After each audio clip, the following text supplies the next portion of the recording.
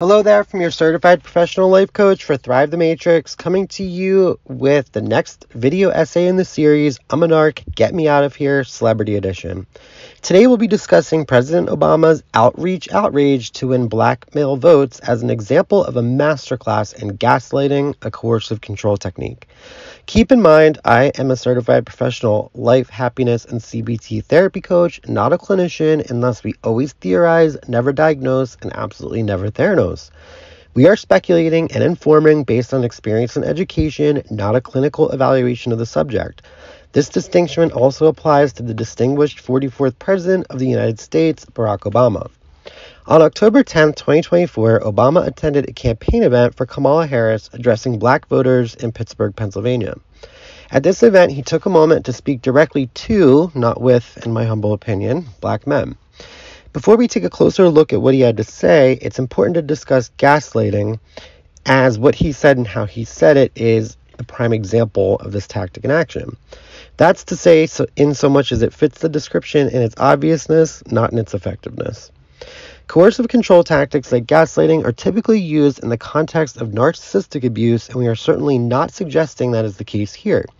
A tactic in isolation is not abuse, although perhaps the argument could be made that it is an abuse of trust. Black men and many Americans revere Barack Obama and give much weight to his words. He was trusted by the American people and duly elected president for 2 terms. Use of tactics like gaslighting by those in a position of authority with the power to influence is a violation of sorts. Elected officials, not least of which past presidents, fit this description. Gaslighting is defined as manipulating someone into questioning their own reality, a deception of one's memory, perception of reality as mentioned, or mental stability. The gaslighter puts forth a false narrative in order to manipulate, and the gaslighted individual struggles to maintain their autonomy vis-a-vis the ability to make their own decisions or conclusions based on their interpretation of the facts. In essence, their reality.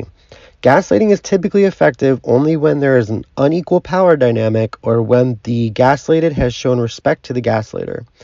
Gaslighting is distinctive in that the gaslighter attempts to negate the other's perception, insisting they are wrong, are irrational, or are dysfunctional. This is done not to persuade someone, as in the case of a political argument, but rather to manipulate an intended action or reaction. Given this review, let's take a closer look at what President Obama had to say. We have not seen the same kinds of energy and turnout in all quarters of our neighborhoods and communities as we saw when I was running. Now, I also want to say this seems to be more pronounced with the brothers. You're coming up with all kinds of reasons and excuses, and I've got a problem with that. Part of me thinks, well, you're just not feeling the idea of having a woman as president, and you're coming up with other reasons and alternatives for that. When we get in trouble and the system isn't working for us, they're the ones out there marching and protesting. These statements truly are a masterclass in the use of gaslighting. One of the most striking aspects of what the president said is that he's not asking the audience to share or consider what they're feeling, he's telling them. You are coming up with all kinds of reasons and excuses rather than wanting to vote for a woman as president. One must ask, how does he know this? What is the basis for this matter-of-fact assumption? In essence, he is imposing his ideas on what their reality is in the absence of fact. What's so scary is that there's an unequal power dynamic and the gaslighted audience is deferential to the gaslighter. This makes this telling, irresponsible, and condescending at best and manipulative at worst. President Obama is also telling the audience that he is displeased or has a problem with this reality, in essence suggesting it is truth and then admonishing the audience for it. This is how you're really feeling. As someone you trust, you ought to address it. In his appeal, Obama also labels any legitimate reasons for not wanting to vote for Kamala Harris as reasons and excuses.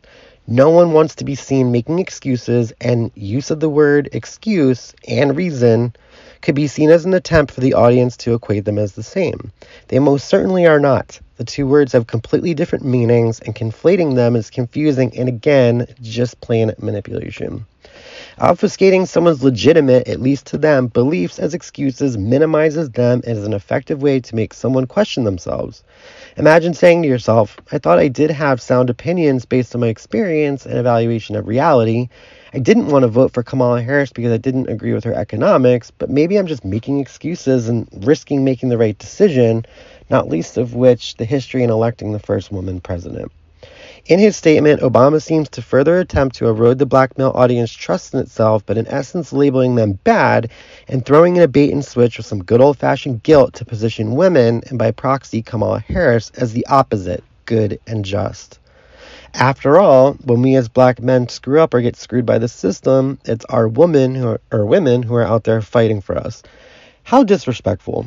This again assumes that the men in the audience either A, get in trouble, or B, are victims of the system. What information about the audience, the individuals, does Obama have to support this? It makes one ask, whose beliefs and opinions are based on reality and whose reality is based in broad generalizations, irrational assumptions, and emotion? What makes this so dangerous is that in the event that any in the audience have experienced these things, it can be very effective in altering perception. Again, imagine saying to yourself, wait a second, I have been in trouble with the law. I've been wrongfully treated, and here I am making excuses not to vote for the very people that are there for me when I need them most. I feel awful. I'm glad that Obama, whom I respect, pointed this out before it's too late. This is why this tactic, when effective, as it so often is so dangerous. Thankfully, simple reality testing can be a helpful tool in holding onto your reality or adjusting it when it makes sense to do so.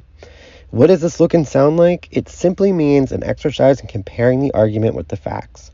In the hypothetical example of the black man who decided not to vote for Kamala Harris because of her economics, reality testing may include, why don't I agree with her economics? Well, right now I'm struggling to pay the bills. I'm working 2 jobs. These aren't excuses, they're facts. And why isn't it about voting for a woman? Come to think of it, I voted for Hillary Clinton, or I didn't vote for Hillary Clinton, but the majority of black men didn't, and they may vote for Kamala Harris again.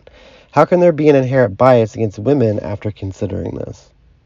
Always test as many of your lived facts, decisions, and attitudes as you can when being told why you feel a certain way or are doing a certain thing. After all, you're the best one to know why.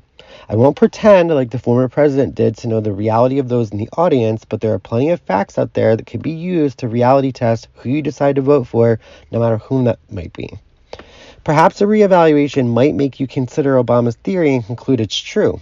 That very well may be, for you. You'll hear many say even a broken clock is right twice a day. Obama's no different. Otherwise, instead of presenting a compelling argument for earning votes in good faith, he's made the following assumptions. You aren't voting for Kamala Harris because you have a problem with women. Any reasons you have are excuses. I think these things and how I feel are your facts. Black men are either in trouble or the victims of a system targeting them. Black men are forsaking the women who bail them out.